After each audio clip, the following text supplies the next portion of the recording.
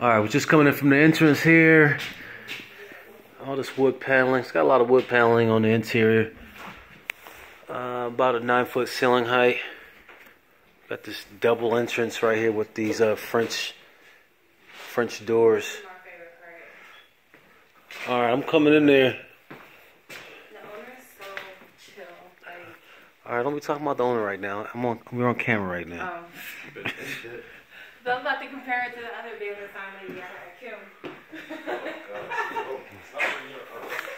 Alright, so this fireplace looks more like a... It's not a real fireplace. Alright. So the concept is really open in here. That living room, dining room area right here. This is the dining room. Very large, very open. It's got some old carpet in here. Here's our kitchen.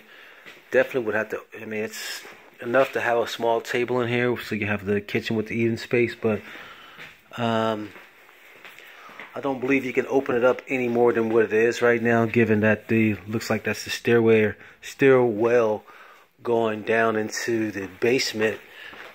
Let's confirm that right now.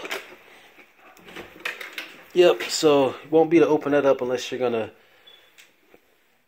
you know, move some things around. Wouldn't be very cost effective.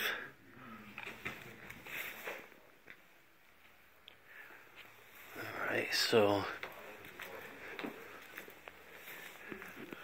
okay. And that'll do it for the main floor.